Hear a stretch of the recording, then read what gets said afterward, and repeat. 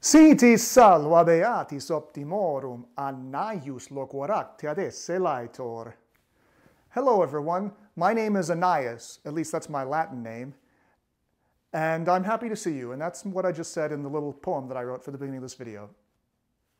I've made this YouTube channel to recite poetry in Latin and to occasionally comment on it in videos like this in English. So one of the first videos I wanted to make was the rules that I intend to follow in reciting Latin poetry. So you can see where I'm coming from, you can see if I'm living up to my standards, and you can see if what I'm doing is something that you're interested in. So what I'm going to do first is list my 4 rules of Latin poetry, and then I'm going to talk about them each one in depth.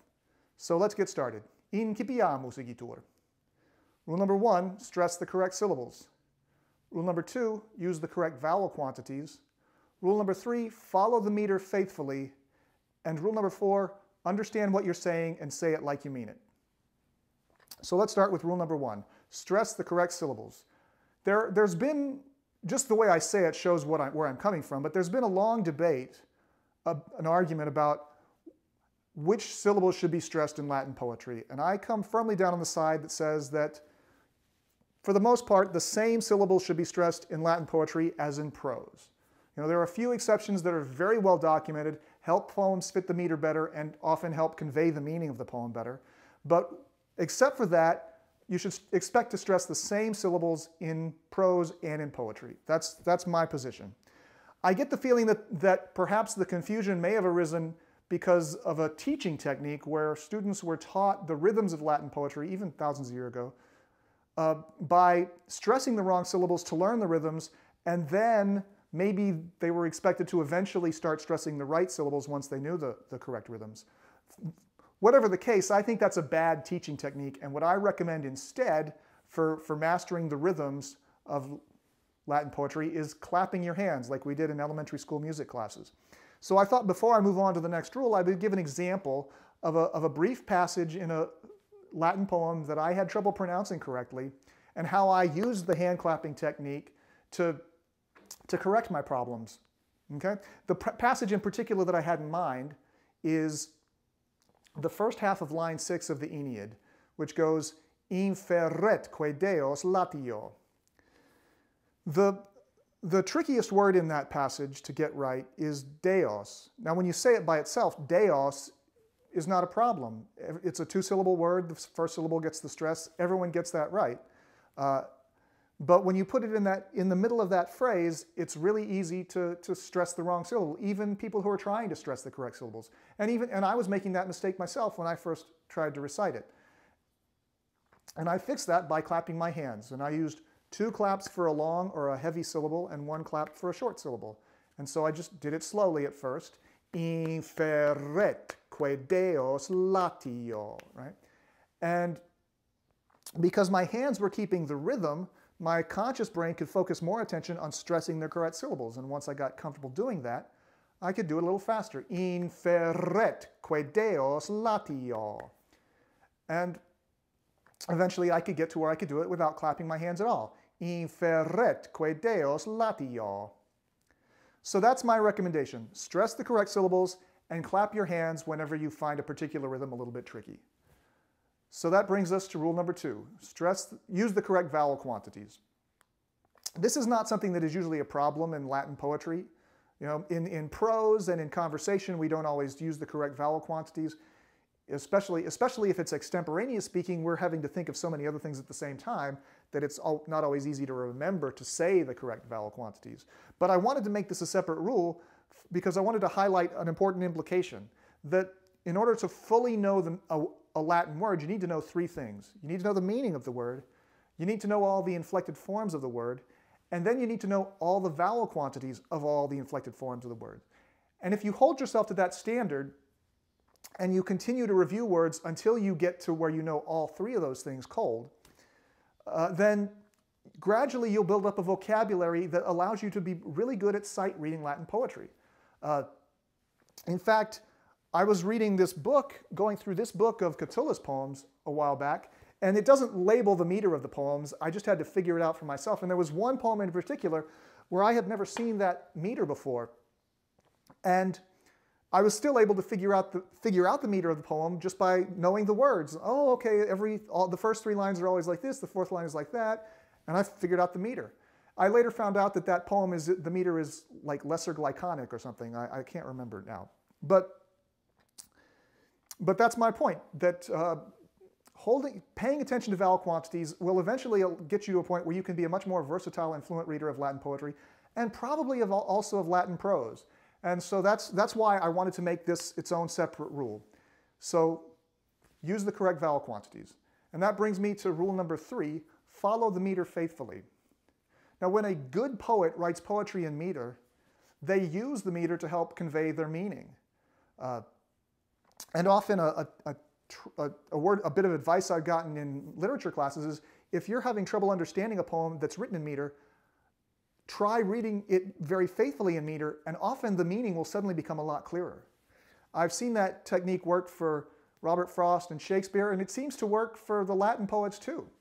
And if you watch, for example, there are YouTube videos of Robert Frost reciting his own poems, you'll find that he follows the meter very faithfully, and it doesn't sound sing-songy.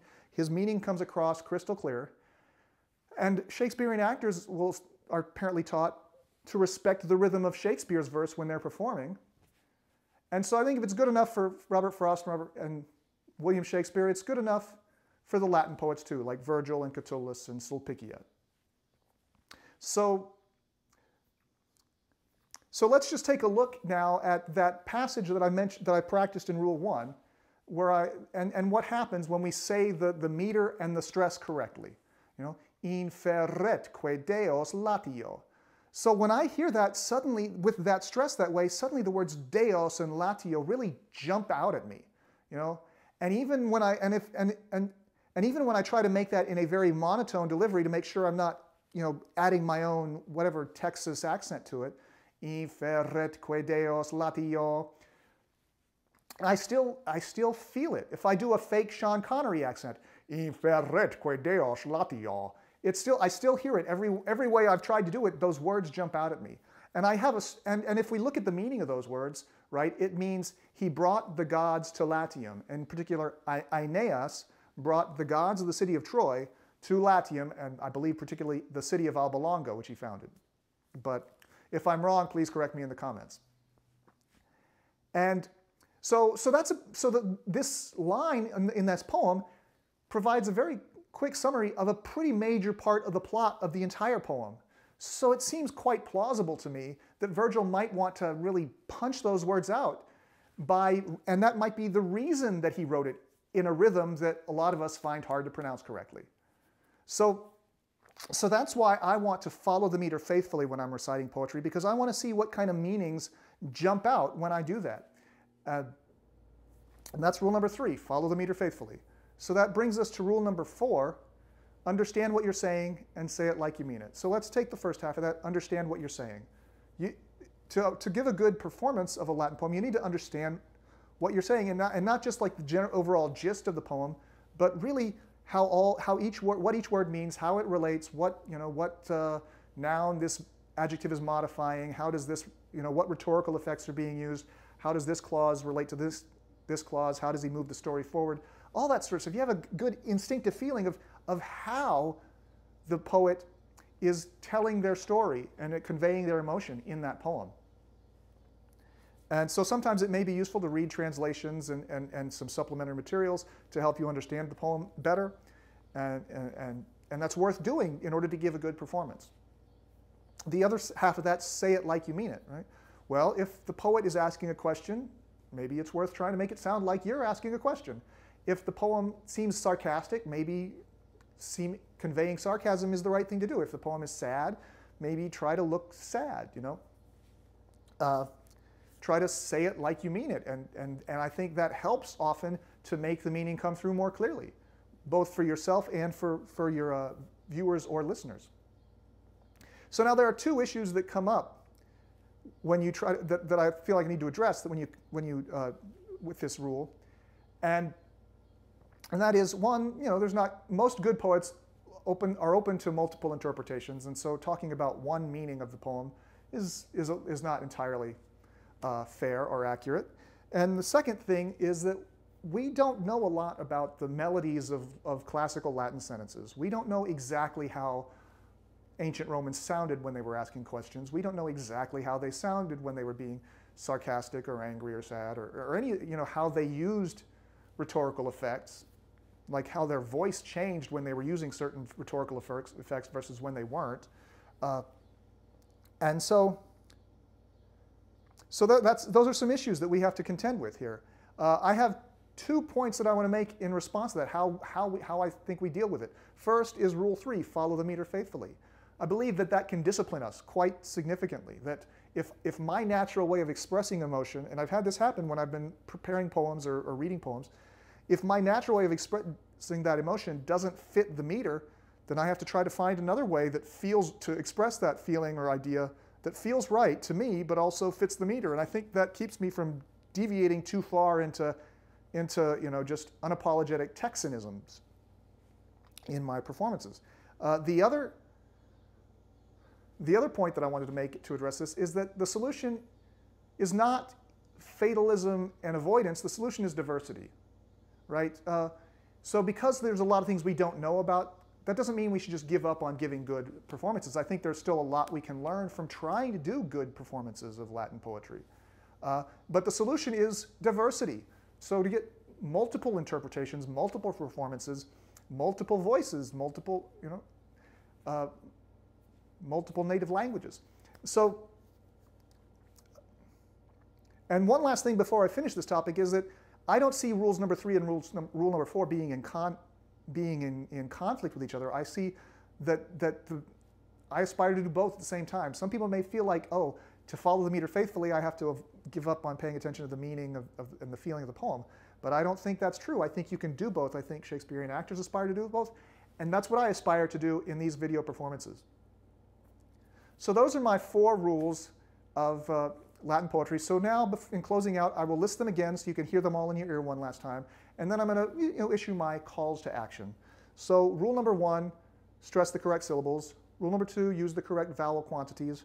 Rule number 3, follow the meter faithfully. And rule number 4, understand what you're saying and say it like you mean it.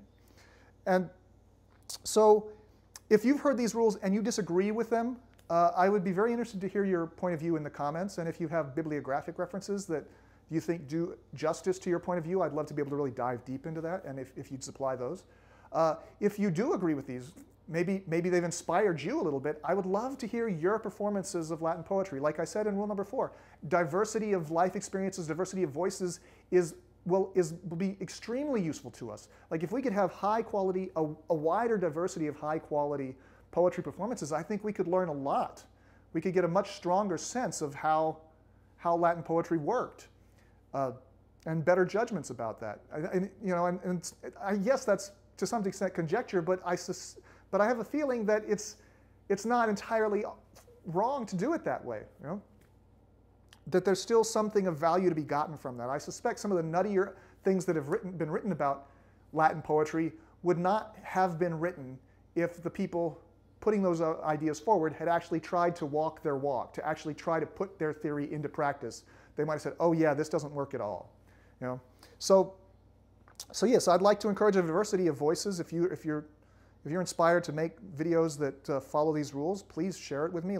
I would love to hear your voice. And I especially would like to hear non-native English speakers, because I can't change my native language. I can do multiple readings of a poem if I think the poem justifies it, but I can't change my native language. And then finally, for me, I look forward to learning more about Latin poetry by performing it. And I look forward to maybe finding some kindred spirits out there that share my passion for this stuff and that maybe I can have some meaningful conversations with about in the future. So with that, I'll leave you until next time. Gratias vobis ago, quia me auscultavistis. Valete.